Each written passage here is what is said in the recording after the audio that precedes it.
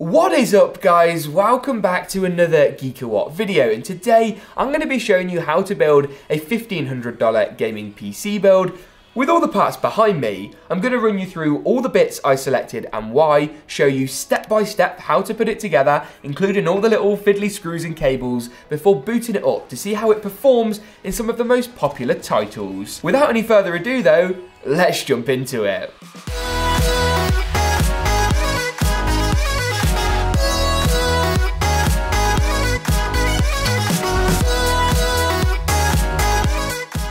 As with all of my build videos, I'm going to start by installing our CPU and the RAM into our motherboard. I opted for the MSI MPG Z490 Carbon. That's because it's one of the better value Z490 boards around, and yes, for this build I have gone for an Intel CPU, which I know is kind of controversial nowadays. This is their brand new Core i5-10600K. With 6 cores and 12 threads, it covers the multi-threaded bases like a Ryzen 5 chip would, but it boosts up to 4.8 gigahertz, which is insane. To install this chip, you need to find the golden triangle on the bottom left corner of your CPU, and then line this up with the triangle on the socket cover. We're going to quite simply line the CPU up with the socket, then return the cover back to its position. This little plastic doodad will fall right off, and we're pretty much done. I'm going to install our RAM next up, and I've had this RAM for a little while and I've been waiting for the perfect build to use it. This is from Teamgroup and it's their T-Force Nighthawk RGB. It's a white memory, so it's going to fit with the colour scheme I've gone for today. It's actually kind of quite heavy as well. To install our RAM, we're going to pull back the slots on the second and the fourth RAM DIMM slots on our motherboard. You then want to find the notch on the kind of golden area of your memory and line this up with the notch on your motherboard. The RAM will then slot down nicely into place, and with even pressure on both sides will clip in no problem. Repeat for as many DIMMs as you've got, and you're quite literally off to the races. Ugh. I'm next up going to grab our case, and this is a really kind of unique chassis because the motherboard goes like sideways and our GPU is going to go vertically, and it will all make sense soon enough. You want to take the tempered glass sort of side panel off and then do the same for the rear panel. That was quite difficult. What we're then going to do, once I've spun the case round again, is take this. Now this is a little brown box of accessories that we're going to actually use to install our motherboard into our chassis. And with this now laid down flat, I'm going to grab our motherboard, which is quite heavy, and I'm going to essentially check that beneath each of the holes on our motherboard here, we've got a gold standoff in our case, which in this instance, we have. With that all checked out, we're going to slide our motherboard into our case and feed the built-in I/O shield out the back of the chassis just here. And then with that done, I need to remove this M.2 cover to get access to all of our motherboard holes before using this bag of included screws from the brown box to secure our motherboard into place. While our motherboard is still really easy to access and mess about with, I'm going to install this, our SSD.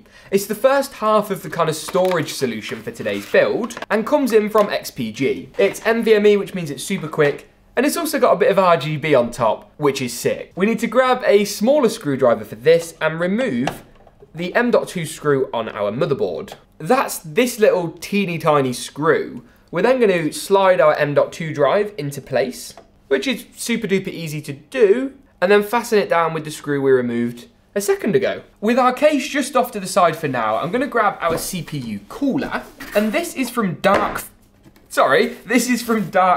and it's their Symphony TR40. It's a really great value 240mm all-in-one liquid cooler, which also has like a mirrored effect on the block, which is so sick. Grab the Intel bag, and take this pre-configured backplate and pop this through the back of the motherboard like so. And then screw these two brackets, that's these two, onto the sides of our CPU water block. With that done, we're going to now pop the pre-included fans on the bottom of the radiator and install them using these super long screws.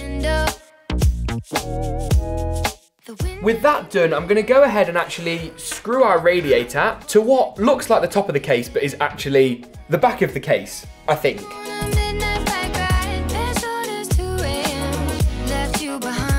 Before going ahead and actually securing the water block down into place. And I'm going to flip the case over for this. With all of those bits installed, we're going to pop our power supply in next before the graphics card, which I know you're all waiting for. This is the Corsair CX750M. I use it all the time, and that's for one reason. It's a great value, semi-modular power supply unit that's pretty easy to get hold of at the moment. You're gonna need to take one of these, a 6+2 pin PCIe power cable, as well as one of these, a SATA power cable, and the rest you can just pop back into the box. Once we've clipped these into our power supply, we're gonna thread it through the back of the case just like so, and use these 4 screw holes with these included power supply screws to secure it into place. We're then going to run a 4+4 pin CPU power cable through that grommet at the top of the case and clip it into place, as well as running a 20+4 pin motherboard power cable. That's the big one. The final thing we need to do before we pop our graphics card in is some of our front panel cables. The first is our USB 3, which runs to the side of the motherboard or the bottom of our case and is keyed, so we'll only go in one way. It's a similar story for HD audio, which runs up here to the top left. It's got a pin missing, so once again, we'll only go in one way. Finally, we've got our front panel cables. I'm gonna time lapse this, but I will pop a diagram on your screen now so you can follow along nice and easily. Don't panic if you get these the wrong way around. Nothing will explode. You'll just have to kind of rewind and start again. All right then, that's now done, which means it's time to pop in this, our graphics card. This is from MSI. Oops, that wasn't a good idea. This right here is the RTX 2070 Super Gaming X Trio. It's gonna look insane in this case and is a kind of a 4K powerhouse, but also really great for 1440p high frame rate gaming. To install our graphics card, we first need to pop down the retention clip on our PCIe slot just like so. We're then gonna shadow the graphics card itself over the slot, and boy, that's really, really tight. Before finding out which of these PCIe slot covers need removing. We can then clip the graphics card in for real this time and secure it down into place. All right then, the system is starting to look unreal. Before I actually boot this machine up to see how it looks and more importantly, how it performs, I'm gonna whack in a couple of extra RGB fans I picked up, but I'll link them alongside all the other parts in the description below.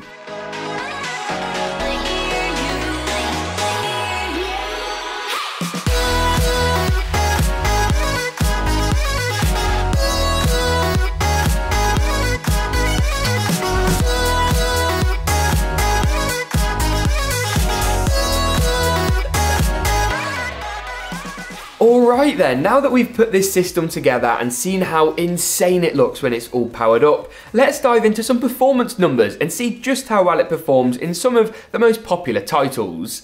Kicking it off with GTA 5, and we couldn't be going more mainstream. 4K, very high settings, we're looking 50 to 60 FPS in the game's inbuilt benchmarking mode. That means we get some really repeatable results, and you can go back to my old builds and compare them if you wish. 1440p would easily get you over that 100 FPS mark.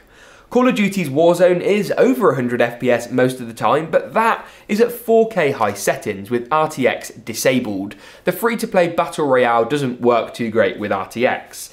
Here the game looks fantastic and you're getting kind of esports level frame rates at 4K, which means you could get 150 FPS if you tone down to 1080 or 1440p while keeping those settings nice and high. Next up is Battlefield 5, a game that I'm not that great at. There's just so much stuff bloody going on all the time. But at 1440p high settings with RTX enabled, you're looking 80 plus frames per second. Apex Legends is next up, and at 1440p high settings, you're looking 140 plus FPS. Now that really is some esports level frame rates at 1440p. This machine has just got bundles of power, it's insane. Talking of insane frame rates, CSGO was the next game I tested out. I know while it's easier to run, a lot of people want to see how it performs. So at 4K high settings, you're looking 160 to 170 plus FPS, sometimes just, casually drifting over the 200 frames per second mark. And yes, this was tested offline with bots because it saves me leaving lobbies early and stuff while benchmarking. And your server performance probably is actually going to be slightly better. Overwatch is another game that looks insane on this machine. At 4K ultra settings, we're pinned at that key 70 FPS marker. And I've got to say, this game at 4K graphically is another level. I tested it using this monitor that MSI very kindly sent over, and I'll link it in the description below.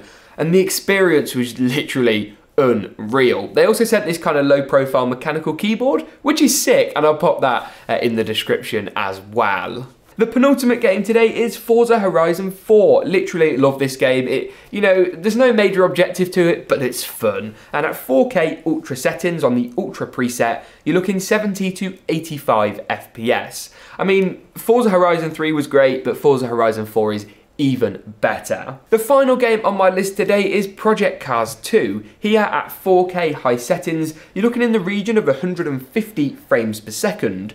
And what that indicates is that you could actually go for like a triple monitor 1080 or even a triple monitor 1440p setup and quite easily have that surround experience well over 60 frames per second, which, let's be honest, is more than enough for racing games particularly. You don't need that super high first-person shooter frame rate experience, but I mean, it doesn't hurt. And on that note, I think that pretty much wraps it up for not only the benchmarking, but today's video. The whole thing is over, but don't worry, I'll be back next week with another build, so make sure you get subscribed if you aren't already. Thank you very much for watching, and we'll see you in the next GeekaWhat video.